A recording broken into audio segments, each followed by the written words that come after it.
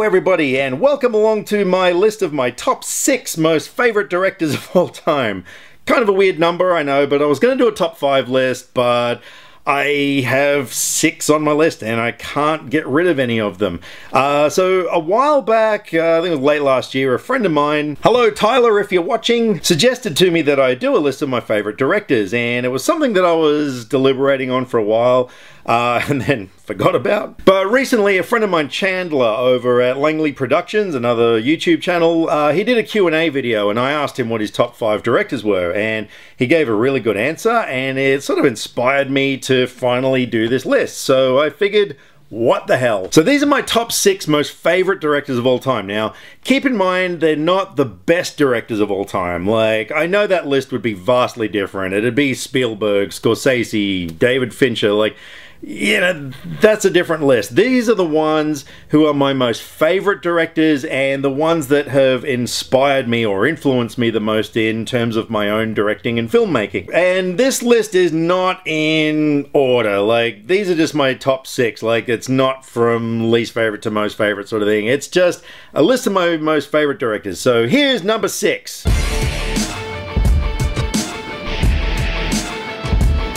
Okay, so Quentin Tarantino, I adore everything this guy does. I adore his film geekiness, his encyclopedic knowledge of film. I love that, I mean, the guy almost in a way defined 90s cinema. I love that he's not afraid to make his movies bold and extremely violent, and the fact that, you know, he takes things from other movies, you know, well, you know, some people say he steals and plagiarizes, but I don't know, he does that, but he also makes it his own, and I really love that about him. I love the fact that his characters can sit for like 20 minutes just dialoguing and it's still interesting. I mean, the guy's writing, in my opinion, is absolutely brilliant. Every word that comes out is kind of fascinating. But not only that, you know, sometimes the characters will say things that are just realistic. You know, sometimes when you have a screenplay, characters don't really talk the way they do in the real world, whereas Tarantino's characters quite often do. And he just makes the dialogue sound so freaking cool. Not only that, his casting is always so on point. I love that, you know, he can revive the careers of actors who are, you know, supposedly washed up and make them relevant again. His movies are always exciting, and I always can't wait to see what he's going to do next. And those are the reasons that I love Quentin Tarantino. Next up.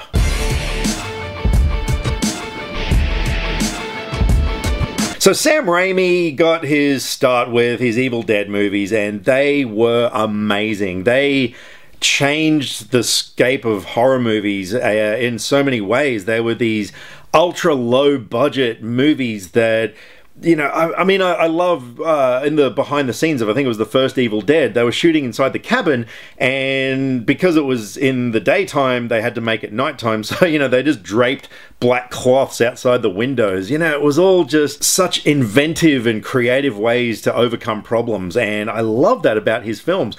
They're always so hyperkinetic. I love that he's one of these directors that, you know, if you watch one of his movies, you can tell it's a Sam Raimi movie just because of the way he moves his camera, the way that he has all these sort of strange Dutch angles and zooms and all these weird things. Most of the time. There are some of his movies that were a little bit more mainstream, but that was another thing I liked about him. You know, he didn't just pigeonhole himself into the horror genre. He branched out and did all these other movies, and that was really cool about him. And I love the fact that the guy always wears a suit and tie as a tribute to Alfred Hitchcock. You know, it's one of those things where he's not afraid to let his influences come out, and I dig it. And he also does a lot of work, not just directing, but producing as well. You know, I mean, he was responsible for the American remake of the Japanese horror movie The Grudge. And I also love that he sort of, you know, has these little Easter eggs in all of his films that you know, are sort of a Sam Raimi staple. So yeah, those are some reasons why I love Sam Raimi. And next up we have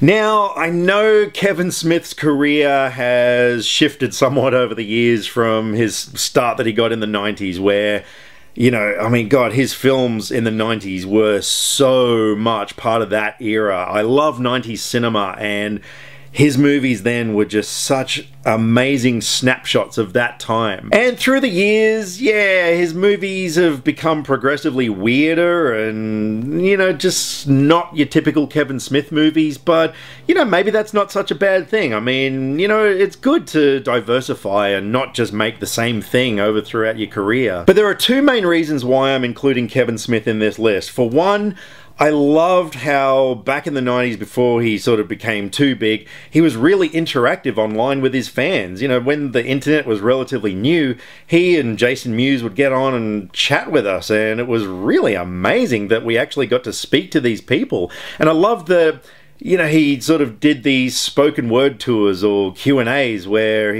someone would ask him a question and he'd spend like 40 minutes giving an answer, but they were always really entertaining. And I guess I like that he became a bit more than just a writer-director. But the main reason I'm including him on this list is because Clerks, his first film that he ever did, is pretty much the reason that I became a filmmaker. I remember watching that film on VHS when it first came out, and it just fascinated me that he achieved so much with so little. This film was just, it was set in a convenience store where he worked, and, you know, they filmed it after hours, and it was basically a lot of dialogue and funny scenarios, but it was just centered around these sort of two main characters in this one location, and they really nailed it. They achieved so much with that film, and I watched that thinking to myself at the time that you needed millions of dollars to make a movie, but you really didn't. And that was such a healthy dose of inspiration for me. All right, moving right along, here is number 3.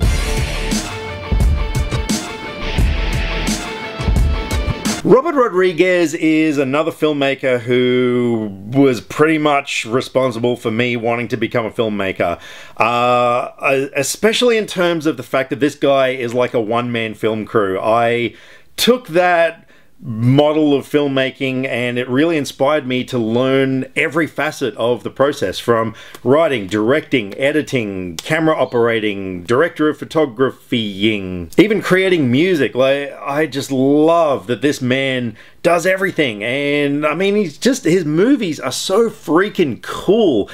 Starting off with, you know, his early like Mariachi and Desperado, stuff like that.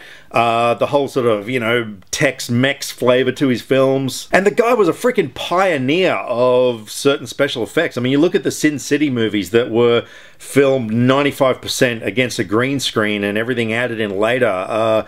You know, this guy just does so many inventive, creative things. And if you've ever read his book, Rebel Without a Crew, which was the diary he kept throughout the making of his first feature film, El Mariachi, it's like my Bible of filmmaking, especially because of the way he, you know, if a problem comes along with making of his films, instead of throwing a bunch of money at it and, you know, making it go away, he figures out ways to creatively get around things. And that's something I've always done, especially because I don't have a lot of money to make movies.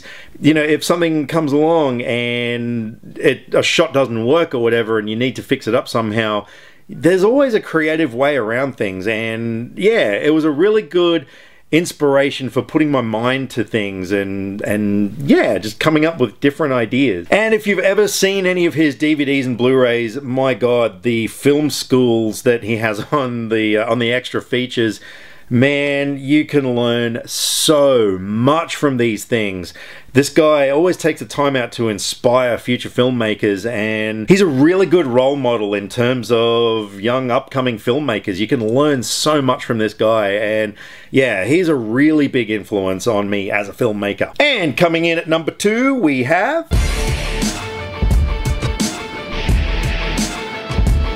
So you'd probably think, the way that I've been going on about this guy lately, that he would have been my number 1. But like I said, these aren't in order. But look, Edgar Wright is definitely the flavor of the month. This guy, again, he's one of these filmmakers who you can watch one of his movies and you know it is one of his movies. He has invented his own unique style, and that is such an important thing for a director to do. And my God, he has invented something that no one has ever done before, and it is all of his own, and I hate him for that because I want to make movies like that, but I can't, because then people are going to go, you're just ripping off Edgar Wright, and I'm going to be like, yep, that's what I'm doing. I love the fact that Edgar Wright, even though he's a British filmmaker, he's taken all these US, you know, popcorn movie genres and kind of made them British movies in a way. I mean, you take Shaun of the Dead, like, you know, it's sort of a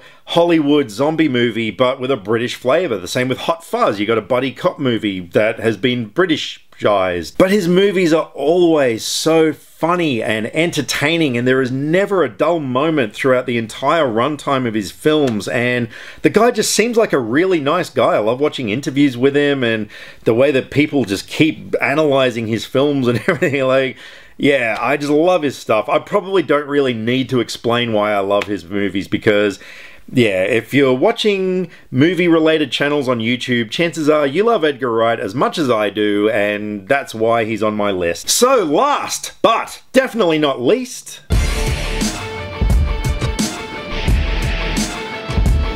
I've been a fan of James Gunn since 2004 when the Dawn of the Dead remake came out, and I saw in the credits written by James Gunn, and I was just like thinking to myself, far out, man, this guy has written a really amazing movie. And then I found out that he was responsible for the Scooby-Doo movies. He'd written them as well. And I became really fascinated with him, and I started following him on MySpace. Yeah, that's how far back we're going. And again, he was one of these people that, before he became really big, he would engage with his fans a lot, and I ended up having conversations with him, found out that we had a mutual admiration of supermodel Josie Marin, and I mean, even today, he still interacts with his fans, which is just awesome. I mean, this guy, you know, I wouldn't really say he's an A-list director, but he's pretty close to, and he still takes the time out to interact with the fans, and that is really, really amazing. I find that so admirable when people, you know, just realize, look, Hollywood directors are just people too, you know. Yeah, sure, they've got pretty high-profile jobs, and they're very glamorous jobs, but at the end of the day, you know, this is a guy that just loves playing with his dog, hanging out with his girlfriend, and eating sushi. But in terms of what I love about his movies, I love that he does things differently. And that was one thing I loved about the fact that he was attached to the first Guardians of the Galaxy. You know, I mean, it wasn't your typical Marvel movie in so many ways. And you watch a lot of his other films, and yeah, he always does weird things. He's got a really quirky sense of humor. If you guys really want to see how quirky this guy can be, check out his PG porn series. I'm not kidding. They are up there with my most favorite works of his. Also, there's I think it was a 3-part series called Human Z, which again is just so freaking weird, and I love it. And if you ever get a chance, check out, there was a book that he wrote called The Toy Collector, which was a really great read. I mean, that's the thing, you know, this guy, yeah, he does a lot of diverse stuff, not just filmmaking. I think that's probably James Gunn's greatest strength is in his writing. I mean, yeah, he is a great director, don't get me wrong, but I mean, the fact that he can do screenplays or novels or anything, like, yeah, and he's a good influence on me as well in terms of writing, because I can be a bit of a lazy writer sometimes, so, you know, anytime I'm feeling like I've got a bit of a creative block happening, I can throw on a movie from any one of these directors, and it always inspires me, and yeah, I love all of his movies. Looking forward to everything he does in the future. I'm a big fan. And so that concludes my list of my most favorite directors working today. Who knows, down the track, someone else might come along who makes it into the list and kicks out somebody. I don't know who. But here's my question to you guys. What are your favorite film directors? If you don't have a top 5, you can just name whoever you want. Drop me some comments down below. I'd love to get a discussion going as far as directors, because, yeah, I'm one of these people, I can probably more readily name my favorite directors than I can favorite movies. So let me know what your thoughts are. Drop me some comments either here or on Facebook. All the social media links are down in the description below, because I like to talk about movies, and I would love to talk about movies with you. I'll catch you next time. Click subscribe to stay up to date with all the latest movie reviews. Skynet will be taking over any day now, so what have you got to lose? Nah.